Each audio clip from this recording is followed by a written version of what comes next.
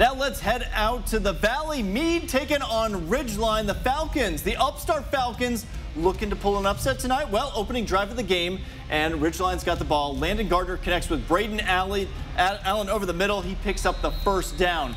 Ridgeline's going to get all the way inside the 10, but on fourth down, Easton Amend can't bring in the catch for the touchdown, so they turn it over on downs.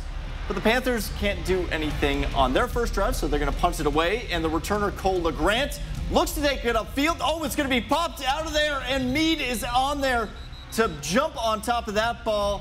But they're also going to turn it over on down, so the Falcons go back to work. And Gardner's going to hit Allen again, who takes it all the way to the 20-yard line of Mead, eventually pushed out of bounds there.